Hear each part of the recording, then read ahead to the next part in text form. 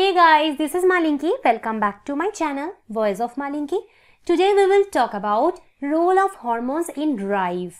And if you are new in my channel, please subscribe my channel. And if you like my video, please do like, comment and share my video. So this is an ethology lecture. Now hormones are chemical messengers secreted from endocrine glands of animals. The hormones and behavior are closely interlinked. Any type of desire directed by hormone is known as hormonal drive. There are different types of hormonal drives such as hunger and thirst drive, hoarding drive, migratory drive, aggression drive, territorial drive, sexual drive and parental care drive. So we will talk about them one by one. First is hunger and thirst drive. Certain hormones act on the hypothalamus. And the hypothalamus is a part of our brain which in turn produces hormones that regulate hunger and thirst. The hunger and thirst drives depend on hours of deprivation of food.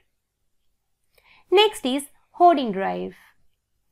Hoarding in animal behavior is the storage of food in locations hidden from others.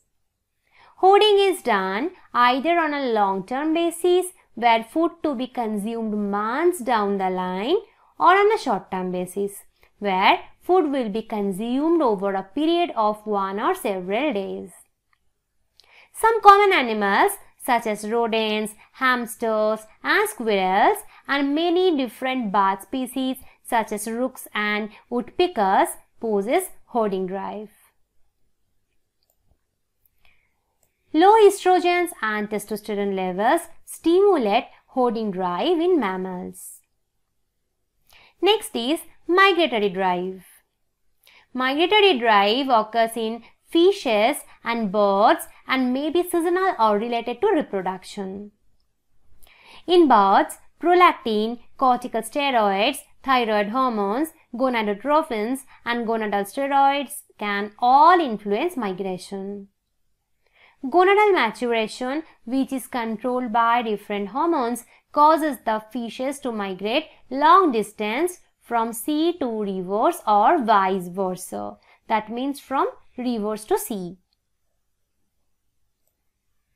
Next is aggression drive. Hormones are also important in creating aggression.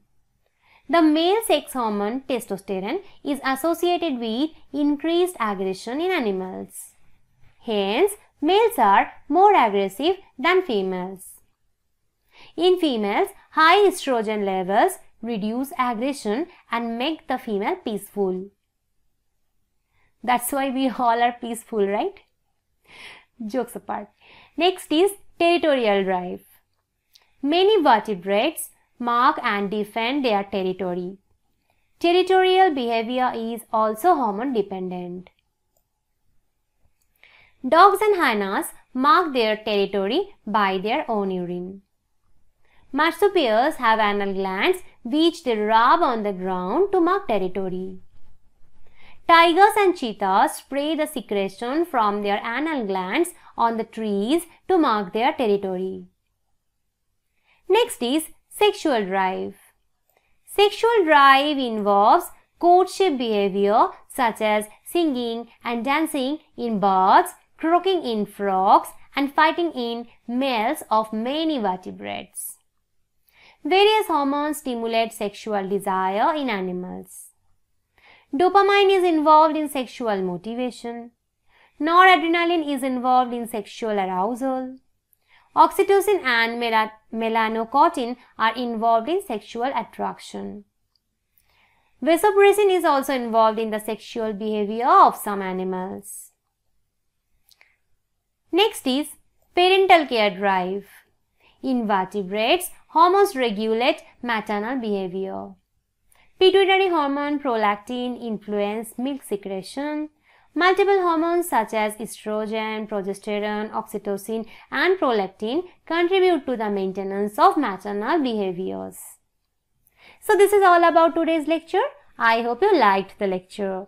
If you want to get the PDF notes of this topic, please find the first pinned comment of the description box. Thank you.